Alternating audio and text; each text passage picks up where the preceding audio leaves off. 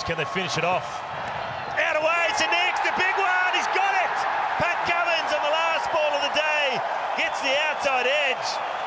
And Australia take 1 wicket into the sheds tonight. Oh, it was an absolute beauty as well. Pat Cummins. He got the length right, though. He brought the batsman in, and held its line. It was the faintest of edges. He had to play it. It just went enough, didn't it? Not too much, just enough to find the outside edge. What a finish for Pat Cummins, and what a finish for Australia. It's been a great day for them. And the edges do fly. Some there's one now! It's outside edge, shoulder of the bat, and Gully's busy. Gully and Patterson times his jump perfectly. Well, he's a tall man, Patterson, but that ball did bounce very steeply indeed. Before he stole it. Oh, the 10 second steps now in. Another good wicket. Cummins pitches up, encourages the drive and gets what he wants, the edge. Yeah, let's have a look at it. He's trying to drive on the up. His weight's back a little bit. He's opened up his top half, so yeah, when the ball's swinging around like that, you're going to find the edge more often than not. And Pat Cummins, well, he's in the middle of a hot streak here for Australia. Rhythm. Catch.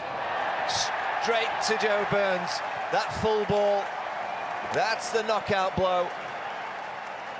Push the batsman back, press him onto the back foot, then throw it fuller and entice the drive. Outstanding from Cummins.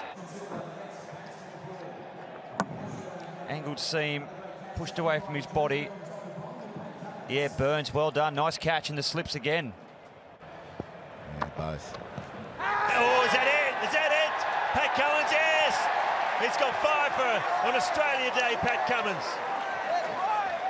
He was very, very obvious in his statements. Well, there's a noise. It wasn't anything else.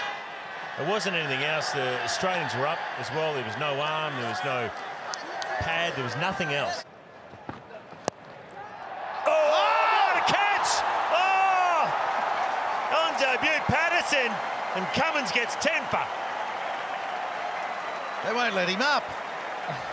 It's worth having another look at it. It flew away, and look at that, Curtis Patterson. Oh.